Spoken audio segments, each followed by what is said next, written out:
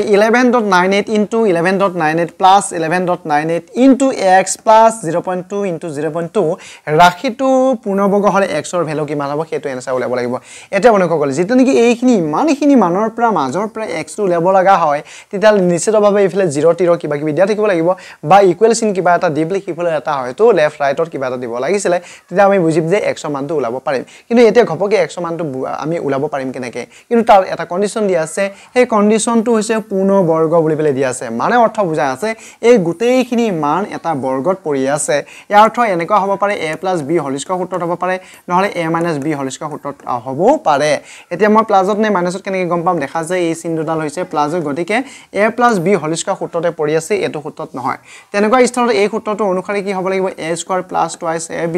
+ b square হিচাপত আমাৰ এই সূত্ৰটো আহে এতিয়া চাওক এই হিচাপত এটো a মান হ'ব লাগিব ঠিক আছে এটো হেল a মান স্কয়াৰ মিন্স এটো a মানটো দুটা আছে না নাই হেতু এবাৰ ভালদৰে লক্ষ্য কৰক চাবচোন ধুনীয়াকৈ এনসাৰ পাই যাম a মিন্স বুজা গৈছে এটো এতিয়া এই স্কয়াৰ মিন্স এনেকুৱা মান দুটা হ'ব লাগিব আছে নে বলে আছে ক্লিয়াৰলি আছে এটো হল a মান আমি পাই গলো আনহাতে b স্কয়াৰ ক্ষেত্ৰত যাও b ক্ষেত্ৰত আমি বুজি পাইছো এইটো মান 0.2 দুটা আছে না নাই স্কয়াৰ থকা কাৰণে মই দুটা বিচাৰিছো এটো হল b মানৰ ক্ষেত্ৰত আমি পালো তেতিয়ালে মধ্য মানৰ ক্ষেত্ৰত সূত্ৰ অনুসাৰে দুই এটা থাকিব লাগিব দুইটো আছে নে বলে নাই থাকক আমি দি দিছো ইয়াত a মান আছে নে এটো a মান এটো a ভ্যালু a মানটো আছে এটো a মানটো আছে তেতিয়া b মানটো আছে নে ইয়াত b মানটো নাই b মানটো কিমান হ'ব অৰ্থাৎ আমি বুজি পাইছো b মানটো 0.2 দিব লাগিব 0.2 কাৰণ এইখিনি হৈছে b মান এটো হল b মান a এটো হল a এটো হল b সূত্ৰ অনুসাৰে দুই আহে দুইটো হল এটো কথাটো বুজিলো এটো হল a মানটো ক্লিয়াৰ আছে b মানটো ক্লিয়াৰ আছে এটা মধ্য মানৰ ক্ষেত্ৰত যেতেনি বিচাৰ কৰিলো a মান আছে b মানো নাই দুইও নাই দুই দিছো b মানটো মই লিখি দিছো 0.2 অৰ্থাৎ বুজা গৈছে এইখিনি মানৰে ভ্যালুটো হ'ব আপোনাৰ এনসাৰ চিটৰ এনসাৰটো অৰ্থাৎ 2 দুগুণ কিমান হ'ব 4 অৰ্থাৎ 0.4 হ'ব সেই এনসাৰটো সেই হিচাপত আপোনাৰ এনসাৰ চিটৰ এনসাৰটো হ'ব লাগিব ডি অপচনটোৱে শুদ্ধ হয় 1/0.04 সমাধান কৰিলে পোৱা যাব কিমান হিচাপত সমাধান কৰিলে পোৱা যাব কিন্তু সমাধান কৰিলে আমি চাও আমি দিছো এনেকে 0.04 হিচাপত দি দিলো এতে চাওক যেতে নেকি তলৰ পৰা আমি দশমিক উঠাই দিম কেই ঘৰৰ দশমিক উঠাই দিম সেই হিচাপে ওপৰত শূন্য পাম আনহাতে ওপৰৰ পৰা দশমিক উঠালে সদায় তলত শূন্য পোৱা যায় তলৰ পৰা দশমিক উঠাম ওপৰত শূন্য পাম ওপৰটো 1 দিয়া আছে ঠিক আছে মই দুঘৰৰ আগত থকা দশমিকটো উঠাই দিলে ওপৰত দুটা শূন্য পাব মানে আনসাৰ অৰ্থাৎ 25 হ'ব 4 1 কাটিলে বি অপচনটোৱে শুদ্ধ হ'ব এতিয়া চাওক এটো আমাক কি পাজলে পেলাব পাৰে 25.72 whole square minus 15.72 whole square মান কিমান হ'ব এতিয়া আমি মান দেখা লগে লগে গম পাব লাগিব যে এটা স্কয়াৰ দিয়া আছে লগতে মাইনাস চিন দিয়া আছে মানে বুজা আছে a square minus b square তা মানে বুজা গৈছে a square minus b square মানে বুজা গৈছে এটোই যে এবা প্লাসত এবা মাইনাসত আমি লিখিব পাৰি তেনেকুৱা ক্ষেত্ৰত আমাৰ আনসাৰ একেবাৰে সহজত পাম এবা প্লাসত লিখিম 25.72 plus 15.72 এটো হল এবা প্লাসত আনহাতে এবাৰ কি হ'ব মাইনাসত হ'ব 25.72 minus 15.72 এই হিচাপত আমাৰ কৰিব লাগিব বাকি একো নাই এইখিনি কাম বেলেগ কাম দিয়া নাই তো আমি যোগ কৰি চাও 2 2 4 হৈ যাব 3 3 6 হৈ যাব 7 7 14 4 আমাৰ হাতত থাকিব 1 ঠিক আছে এটো হল 5 15 আৰু 25 সে হ'ব 40 আৰু ইফালৰ পৰা 141 ঠিক আছে আমি এখিনি পাই গলো আনহাতে এখিনি আমি বি কৰি চাব লাগিব 2 ৰ পৰা 2 গলে 0 আহিব আনহাতে 3 ৰ পৰা 3 গলে 0 আহিব 7 ৰ পৰা 7 গলে 0 আহিব 25 ৰ পৰা 15 গলে 10 আহিব অৰ্থাৎ এখিনলৈকে আমি পূৰণ কৰিব লাগিব দশমিকৰ পিছত থকা 0 মাৰ গুলি নেক্সট আমি তেতিয়ালে কৰিব লগা 10 লগত পূৰণ কৰিব লাগিব 10 লগত পূৰণ কৰাটো 0 লগত পূৰণ কৰাৰ লগত আমাৰ একেবাৰে সহজ হয় মানে 0 থকা অংক বিলাকৰ লগত মানে সংখ্যা বিলাকৰ লগত অৰ্থাৎ এই দশমিকটোৱে এই শূন্যটোৱে দশমিক এঘৰ পিছুৱাই দিব মানে 414.64 হিচাপত আপোনাৰ আনসাৰ আহিব যদি এনেকুৱা কৰোতে আমাৰ ভুল লাগে তেতিয়ালে মই আকৌ এবাৰ দেখা দিছো 41.464 লগত আপুনি 1 পূৰণ কৰক দশমিক পূৰণ নকৰিব 0 পূৰণ নকৰিব মানে অৰ্থ 41464 লগত মই যেতেনি 1 পূৰণ কৰি দিও তেতিয়ালে এইখিনি মানে পোৱা যাব এটা 0 টো বাদ দিছিলে গতিকে 0 টো লগাই দিওক এটা টোটাল আপোনাৰ দশমিক ডেসিমেল হিসাব কৰক 1 2 3 কে ঘৰ 3 ঘৰ 1 2 3 অৰ্থাৎ 3 ঘৰৰ পিছত দশমিক দিব আৰু দশমিকৰ পিছত লাষ্টত থকা শূন্যটো অকলে অকলে কি কৰি থাকিব গতিকে 414.64 অৰ্থাৎ আমি বিচৰাৰ ধৰণেৰে এনসাৰটো পাই গলো অৰ্থাৎ 41.414 414 অৰ্থাৎ প্ৰথম এ অপচনটো শুদ্ধ দিয়া আছে এই হিচাপত কৰক আপোনাৰ आंसर একদম খতম ওলাই যাব লিখা আছে 1.5x = 0.04y অৰ্থাৎ দিয়া আছে কি এবাৰ ভালদৰে লিখি লওঁ চাব 0.404y হিচাপত দিয়া আছে ইয়াত x টো থাকক এটো x টো এনেকৈ ৰাখিছো এই y টো আনি পেলাই ইয়াত দি দিওঁ অৰ্থাৎ x বাই কিমান হ'ব y হ'ব ঠিক আছে এই মই x ৰ তলত y টো আনিছো তেতিয়াহলে 0.04 ৰ তলত এই 1.5 টো লৈ উপলে গুছি যাম অৰ্থাৎ সংখ্যাখিনি সংখ্যাৰ ভাগে আৰু আখৰখিনি আখৰ ভাগে যাব এতিয়া আপোনাৰ आंसर কিমান হ'ব মই সাইডত এটো অকমান সাইডত দি পেলাই দেখা আনিছো 0.04 ৰ অৰ্থ কি অকমান ভালৰে চাক বুজি পাব এটো হল মই 4 টো লিখিলো যেটা নেকি দশমিকটো উঠি যাব কে ঘৰৰ আগত দশমিক উঠি যাব 1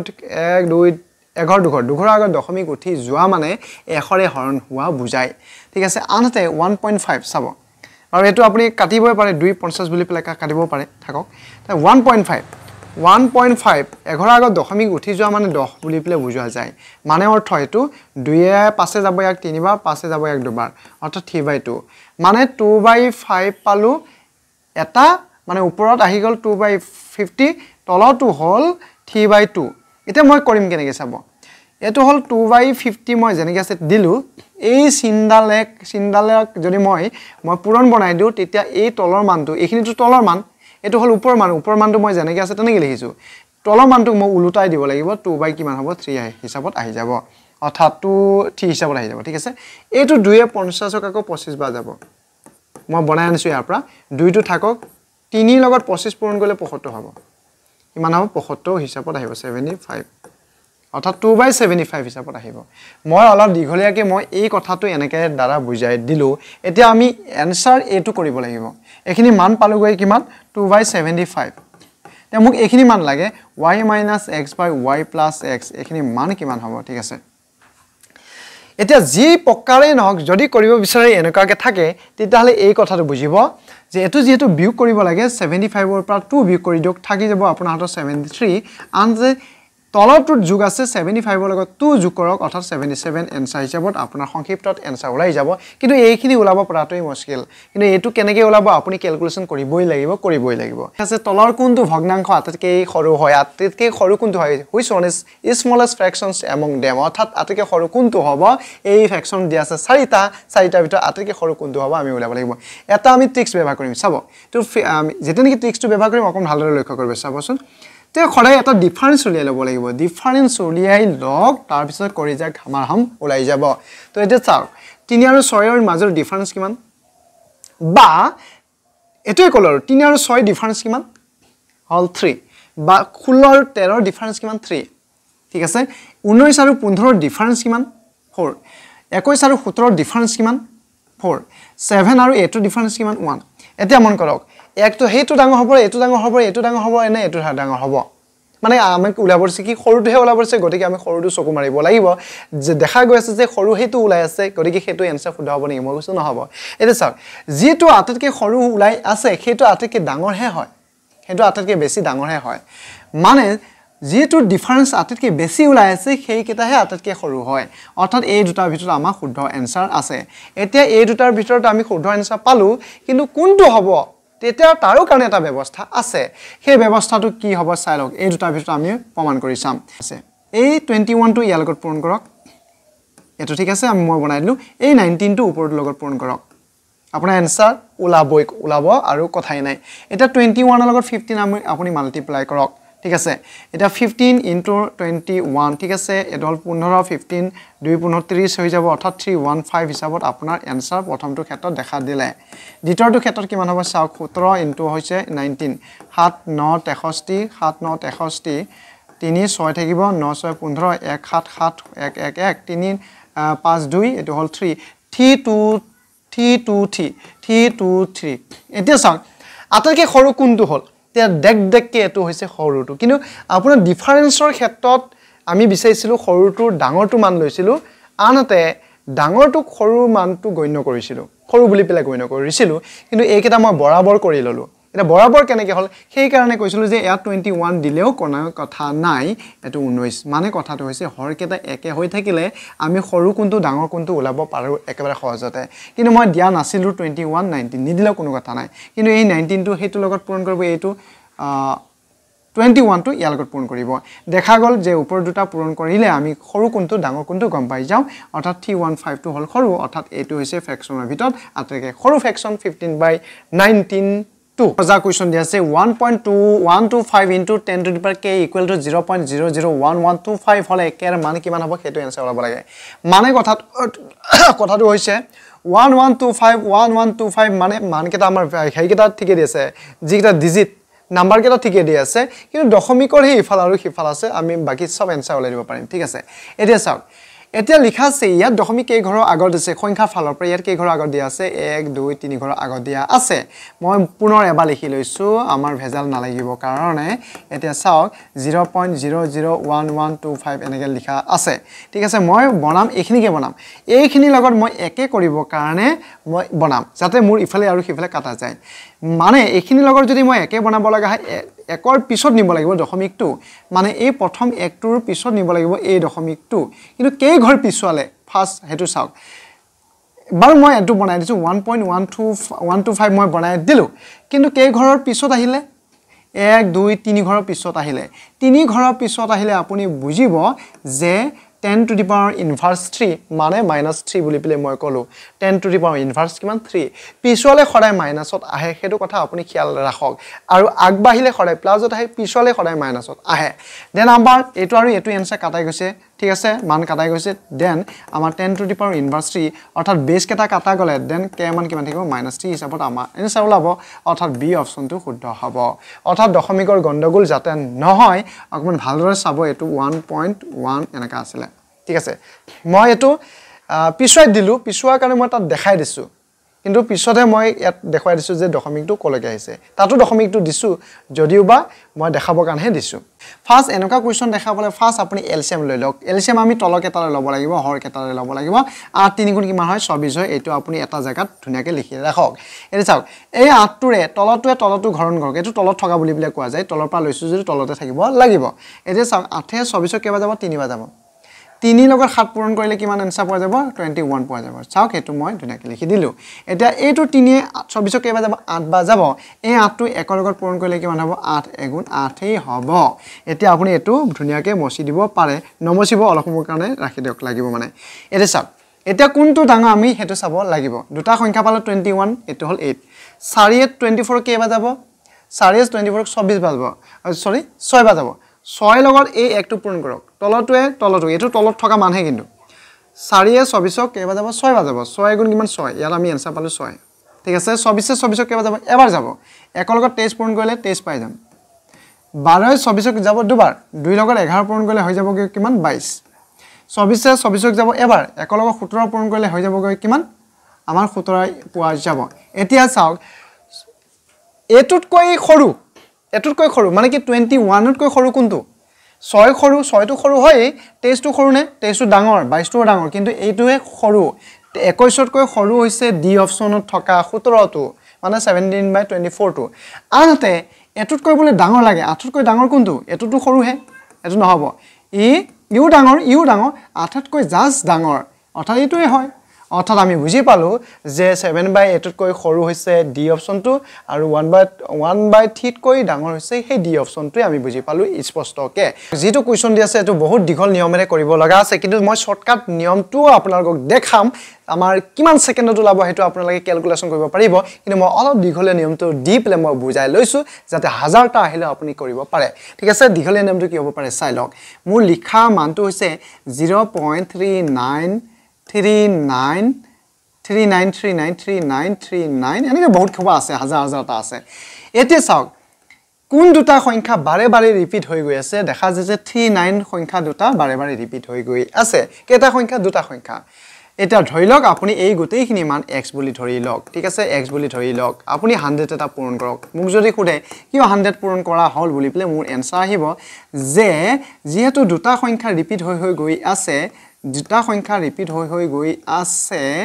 এনেকা দুটা 39 গতিকে মই 100 এটা পূৰণ কৰিছো এটা সংখ্যা ৰিপিট হৈ গৈ থাকিলে খৰে 10 পূৰণ কৰিব তিনটা সংখ্যা হলে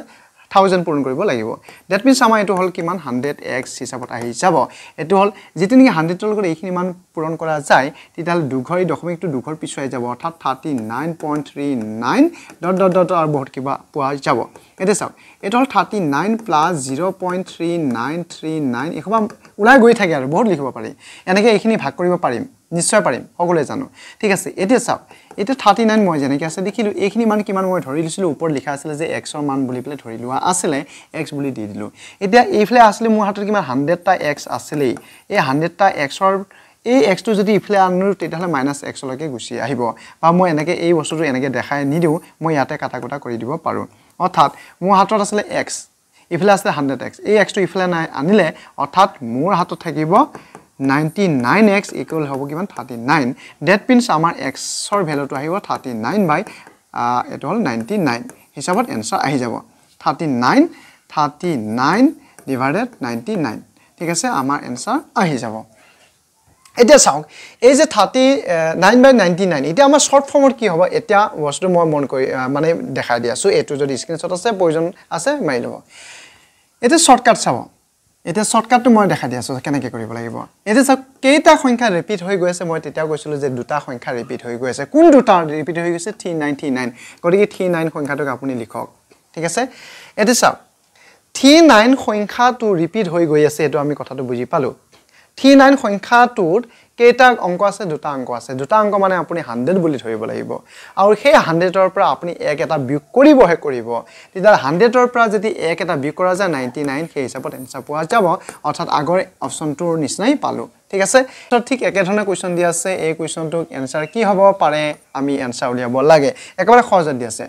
3.75 into 3.75 into 237 এনেকে কইবলে দিয়া আছে কথাটো এটোই কি বুজাই আছে যে এই দুটা একে মিন্স a বুলি পেলে ধৰিব পাৰো আনহাতে এই দুটা একে শেষৰ দুটা একে বুলি পেলে b বুলি পেলে ধৰিব পাৰো ঠিক আছে এটো a মানৰ লগত মিলিছে এটো b মানৰ লগত মিলিছে এটো 2 এটা আহিছে এটো মাইনাস আছে মানে অৰ্থ বুজাইছে a স্কয়াৰ - 2a তাৰছত প্লাস b স্কয়াৰ অৰ্থ এনেকুৱা a square - 2ab + b square তাৰ মানে বুজাই আছে যে a - b হোল স্কয়াৰ সূত্ৰত পৰিব